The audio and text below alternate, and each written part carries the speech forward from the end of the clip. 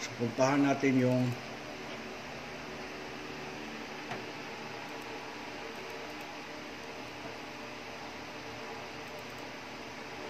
ito nga ito. Run as administrator pala. I-run nyo muna an administrator. Kaya hindi tumuloy. Oo, kaya hindi tumuloy. Tapos yes mo. Kasi lahat lang yun, i-administrator siya. Kapag hindi tumuloy, may problema. Download ulit ko ulit. Restore what? Tapos okay niya. Ayan, okay. Mabilis na siya. Aba, kasi yung pangalawa. Hindi, run as administrator nga. Ay, open lang kanina. No? Hindi, kanina open lang eh. Oo nga. Di ba, okay na siya. Ngayon, i-install na natin yung pag-crack ng Windows.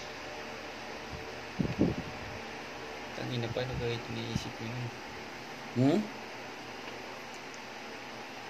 Panoodin mo na lang, pauli-uli.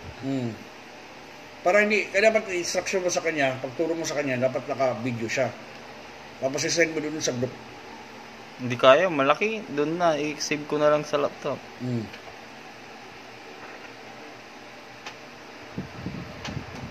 What's next?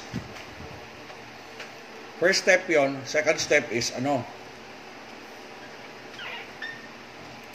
pag-activate na ng Windows. Balik ko dito. This time, yung Windows na naman, Windows Loader na.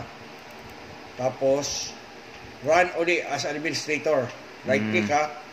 Tapos, run as administrator. Tapos yes. Ayaw pa rin.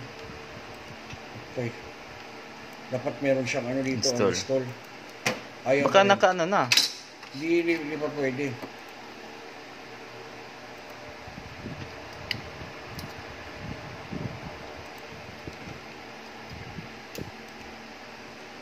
Okay, kung ganun siya, i-shortcut na lang natin para ma-install na natin sa antivirus.